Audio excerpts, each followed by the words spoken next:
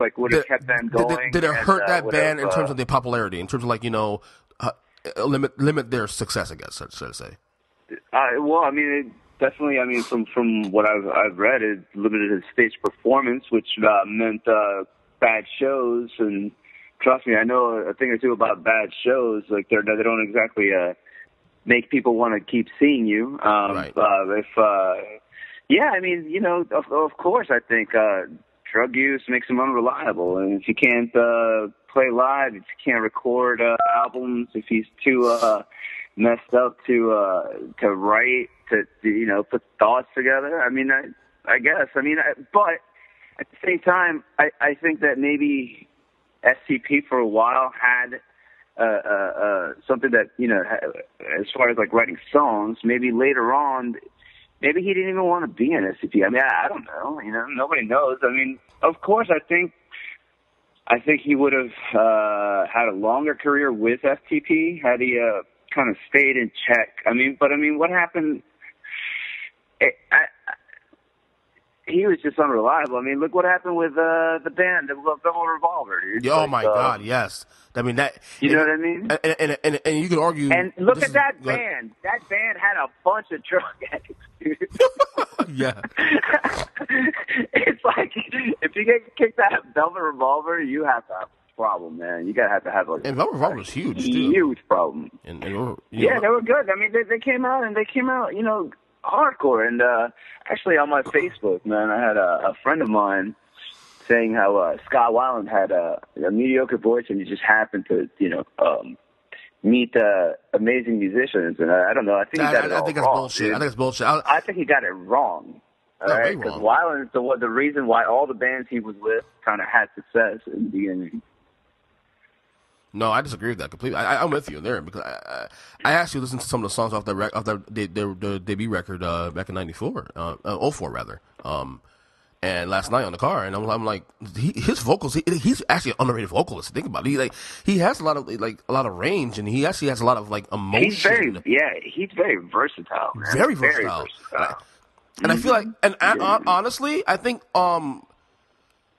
And obviously SDP showed that, but I think Revolver in a lot of ways showed even more versatility too. Yeah, Velvet Revolver was like Audio Slave Part 2. You know what I mean? They got kind of like but more colorful though. I always find them a little more colorful than Audio Slave. Well, yeah, they were more quote unquote rock and roll. You know what I mean? When you have Slash in your band, of course you're gonna be more rock. Yeah. Rock that guy's awesome. Yeah. It was funny too. I remember when I first heard about the project back like 12 years ago, like Scott Weiland is gonna do this with Slash and these guys and do this band. I'm thinking, oh, okay, whatever. It's gonna be another stupid little fucking super band's gonna flop and just like put on some songs that don't make any sense and it's like shit. And then I heard the album. I was like, holy crap, this is really good. It's like a really good album. Yeah, I mean, to me, it sounded like SCP with solos, man. A little bit, man. More attitude. The bass playing, it was different. I don't know. I mean, I liked it. I don't know if they had more than one album. They got the one album. They did 2 or 3, I think, actually. I really? Velvet Revolver? Yeah, they did at least 2. They did another one, Contraband. Yeah, that's the one I heard. There was one before that? Yeah, the first one was actually self-titled, I believe. Oh, word. Okay, yeah, no, I only heard Contraband. Let me make sure of that real quick. I'm like an asshole if I don't get this correct. Yeah, because that dude's gonna be like, "Hey, man, there's only one." Dude, what are you doing a podcast for this stuff? You don't know what you're talking about. Oh, my bad. Yeah. I'm sorry. They were together 6 years, and then he came back for another year, and then they were done. Let's see. Yeah, they did Libertad in 2007. Let's see. They did 2 albums. That's it. Libertad. So Contraband and Libertad. I thought it was self-titled. My bad. Okay, Contraband's the debut. That's the one that the big one. Libertad was actually not. I wasn't a big fan of the second album. Yeah, I didn't even hear about it. Yeah, I heard I like one song off that record. That was it. That was like the first single. Well, I mean, did you like Scott Weiland's solo albums? You know what's funny? Good. You're gonna laugh at me. I've actually 12 Bar Blues is awesome. Actually, have you heard 12 Bar Blues? No, I've heard a few songs of his, like of solo stuff, like watching on VH1 for years and stuff. But I've never actually dived into the solo records. I just weird. Never actually gave a chance to sit and listen to the solo records. I really should now. Yeah, he came out with one not too long ago. Actually, he was on tour actually in support of it. It's called Blaster. That's when he died. He was touring for that album. It was all right. Yeah, it was solid. I heard though he was on his last couple of shows. And Mike Ryan, the Dan Lebatard producer, actually is a big fan. He said he was actually looking on YouTube last week before he died, and he said that he sounded horrible.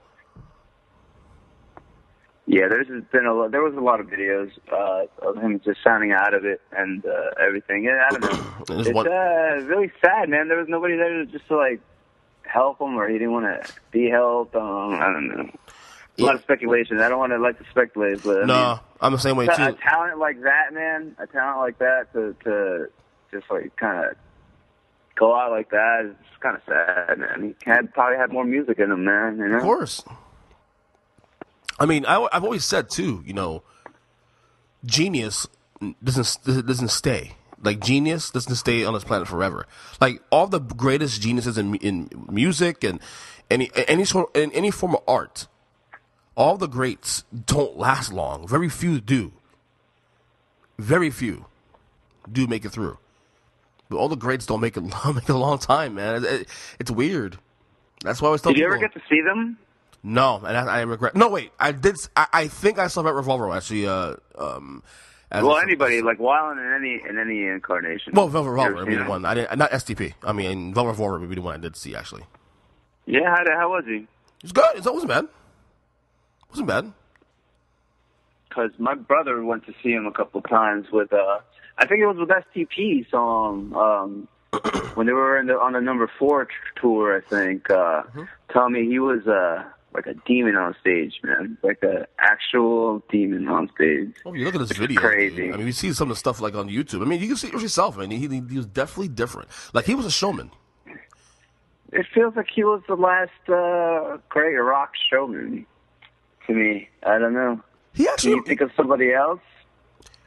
I mean, a showman like that now? The last. I don't know. Yeah, dude. he's the last one. I mean, I don't know. I mean, Eddie Vedder's not a showman. that's not gonna No, work. not at all. Out of all those grunge people, nobody's a showman. He's not showman anymore. Come on, dude. Nah, he's probably the last one. You know what's funny? I just thought about this like 2 days ago. He reminds me of a more extreme Freddie Mercury. Like his stage performance, like on stage, like the way he moves around. Yeah, of course. Not the vocals. He reminds me of like a more extreme, like demonic Freddie Mercury.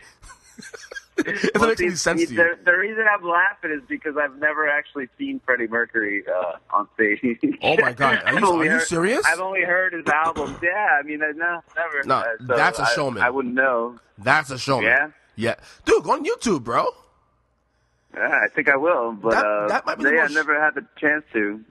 That might be the most shocking thing you've ever told me. I've known you 15 years. That is the most shocking thing I've ever heard from your mouth. I only listen to the albums, man. No, but I'm surprised you've never seen Queen. Like, even like on. You ever seen Queen videos? No. Wow. No, yeah, well, no, the one video that was on Wayne's World. I saw that one. Absolutely, of course. Everybody's seen that video. That's it. I'm surprised, Mikey. I'm surprised, Mike. I know what he looks like. Does that count? I know what Freddie Mercury looks like. Yeah, he had buck teeth. Yeah, he had at one point he had a porn stash. Yeah. Yes, so there was like a porn stash. Yes, that was a thing for a while apparently. Yeah. He sounds like a. Like he looks like a demonic Freddie Mercury. I mean, I encourage you to Okay, I'll tell you what. If you get a chance, go on YouTube, check out Queen 1986 concert from Wembley Stadium. Okay.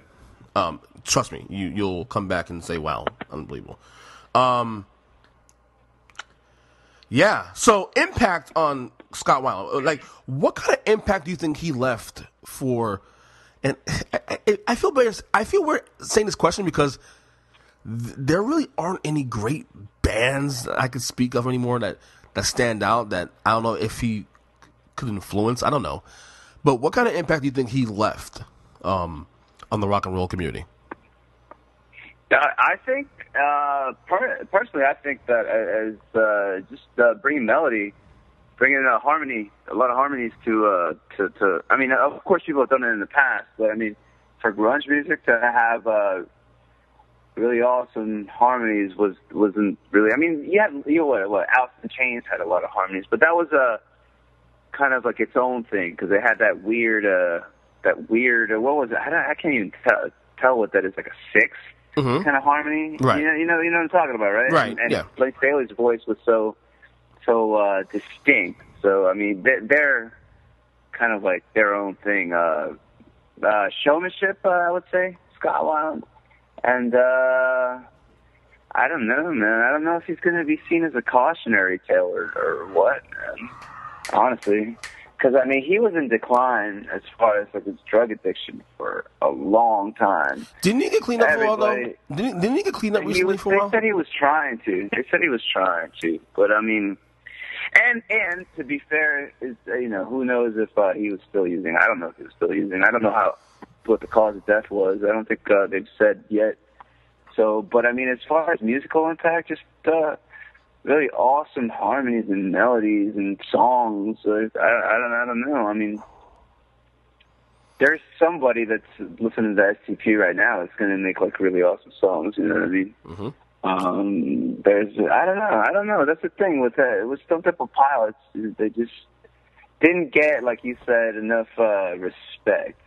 I don't think. And that's what I mean. That last statement you just said. That's what I mean because like.